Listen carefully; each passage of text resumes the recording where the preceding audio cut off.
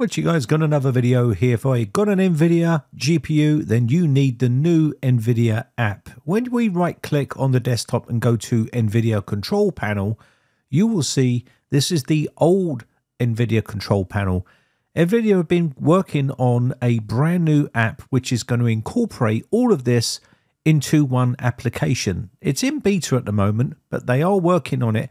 If you want to download the beta version of it, you can do. This is the NVIDIA app right here. NVIDIA app is essential companion of your PC games and creators. It gives you two options to use. You can either use the game ready drivers for gaming, or you can use the NVIDIA Studio drivers for studio sort of work. So you can choose between the two. You can also go from one to the other depending on what you need. I'm going to be using the game ready drivers, but again, you can use either one of them. It also has an optimization and tune your GPU there. They've added that across and brought it over. This will automatically scan your computer and find out the best settings for your setup. You also got your game capture on here now. Instead of using the GeForce Essentials, you can now use this Shadow Play, which is all now built in to the actual app. So let's go ahead and download the app here and install it.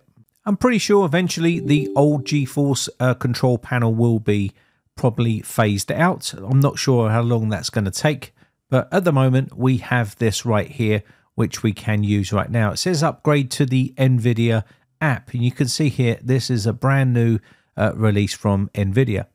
So you can see the NVIDIA app offers a unified GPU control center for your GPU graphics. This means that rather than going into the old control panel for NVIDIA, you can now use it all under one roof. In this NVIDIA app, it's going to have everything you need right here. And then once it's all finished, when they finally release it, it will have all of your settings inside here, and you'll be able to do all your gameplay and everything else inside this actual app. It's also had a major facelift, and you'll be able to see this once it finishes installing on the system. So once it finishes installing, you'll be able to select your preferred driver. We're going to go for the game ready driver for games, but you've got the NVIDIA Studio driver there for creators. You can switch between the two, so don't worry about that. I'm going to choose the game ready driver right now. So click next. And here we can optimize games for creative applications, and it will do for games and creative work depending on what you want to do. So I'm going to leave that check marked.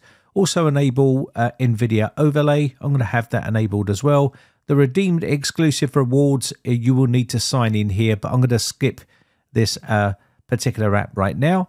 And there we have our NVIDIA app. As you can see here, everything is under one roof. We got access to our library, Discover, and right down the left-hand side here, you can see we have Home, Drivers, Graphics, Redeem, and Settings. If we click on Drivers, this gives you access to the drivers.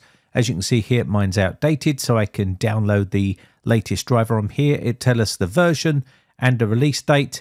Also, you can see some news down here, what's new and also what's fixed. So if there's any bugs or any fixes that they've done, it will all be listed here. Rather than you go searching on the internet for these, it will all be nicely compact in this little own area. So let's go ahead and download the latest driver, and this will go ahead and install it and get it all ready for us. So I'm just going to let that download.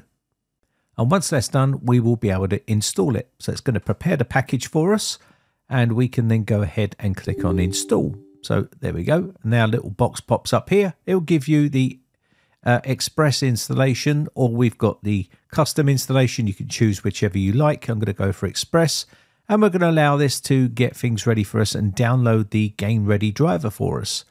And you can see here it's preparing to install our graphics driver. Once that's completed, you should see something looking like this, where it gives you all the information about the driver itself when it was installed and all the useful information about that driver. So let's go ahead and close that off right here. Also, just wanted to point out at the very top here, you can reinstall the driver right here. And there's also this game ready driver, and you can change it to the studio driver if you wish by just clicking on studio driver, and you can switch between the two. So now that's done, let's take a look at the actual graphics. This is your graphics area here. This is your program settings. So you can see this has have a major facelift compared to the old control panel, and this is where you can turn on these brand new features. There's two of them here: RTX Dynamic Vibrance and also RTX HDR.